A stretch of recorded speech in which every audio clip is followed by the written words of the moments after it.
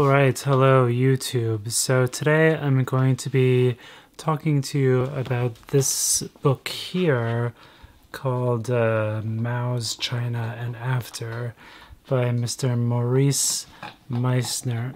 You can see my copy got a bit chewed up there. The dog is currently here, got at it, and yeah, so, but it's all good anyway. So as you can see, it's pretty like sizable tome here, kind of focusing on, it really covers the 20th century in China. It's pretty like well-known text in, Chinese history and in kind of like Maoist studies, if you will. The author Maurice Meisner was a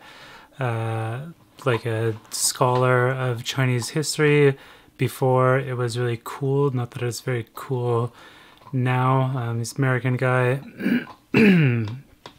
but he wrote quite extensively on it.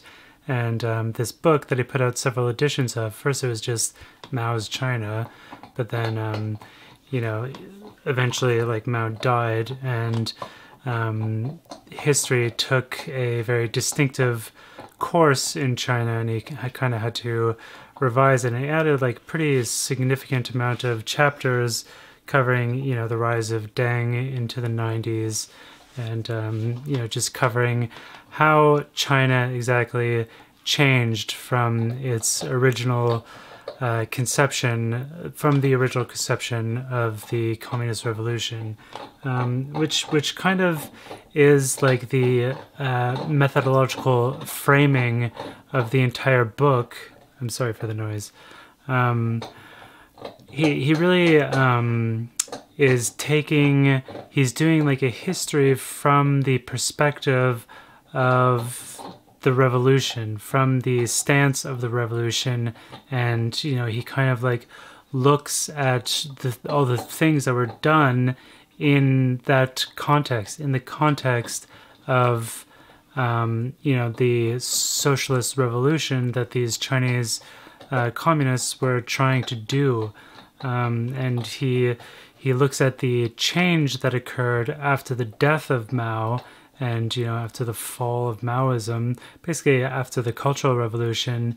And you need some kind of like standard in order to be able to even discern change. And the standard that he uses is that of socialism or communism, communist revolution.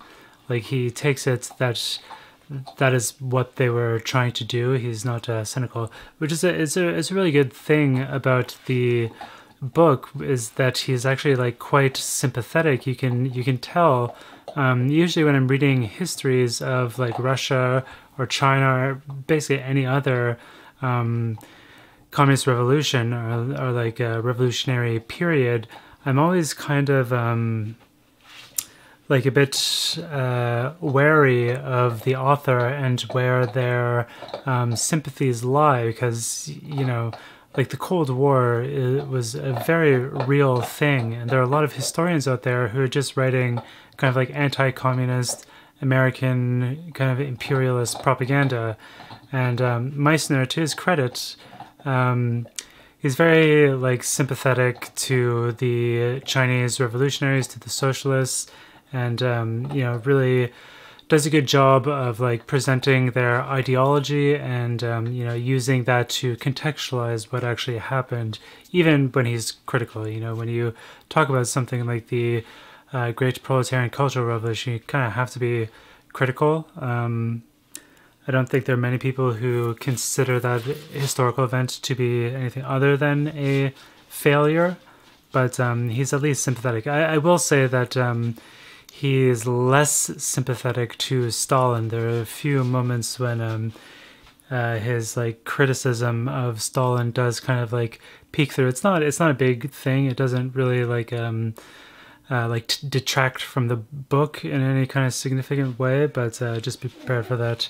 He's a bit critical of Stalin.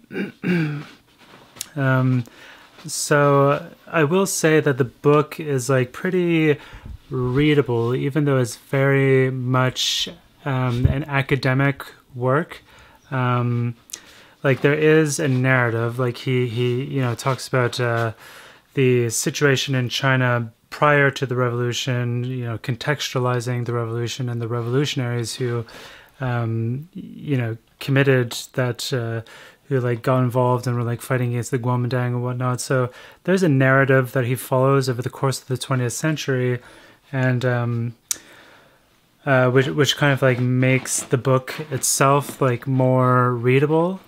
Sorry, the dog is just currently digging a hole for her bone in the bed.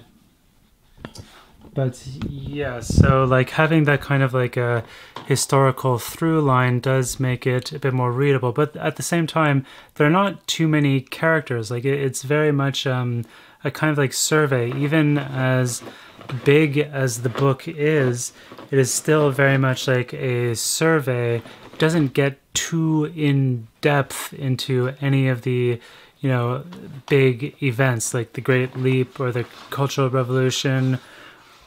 Oh my god. Now she's just like fucking freaking out.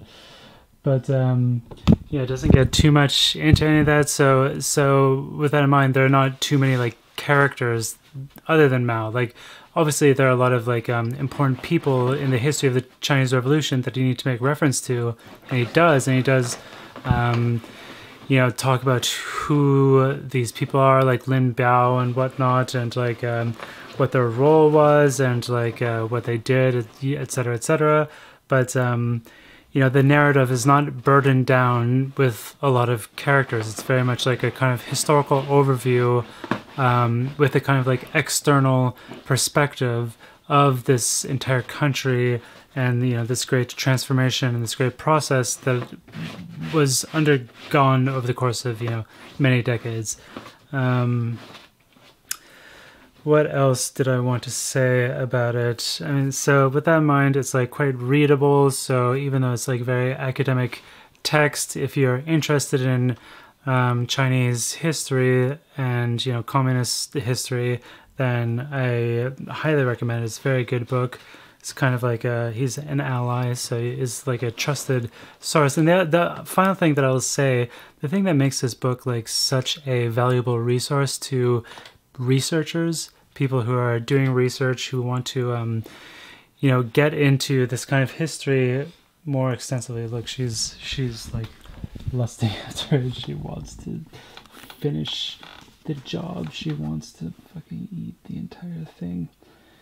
But what makes it so valuable is at the end of every chapter, they're like very extensive. Sorry, you can't see that very well, but they're like quite extensive notes and citations, which make it very easy to do like more reading, you know, like you can, and it also like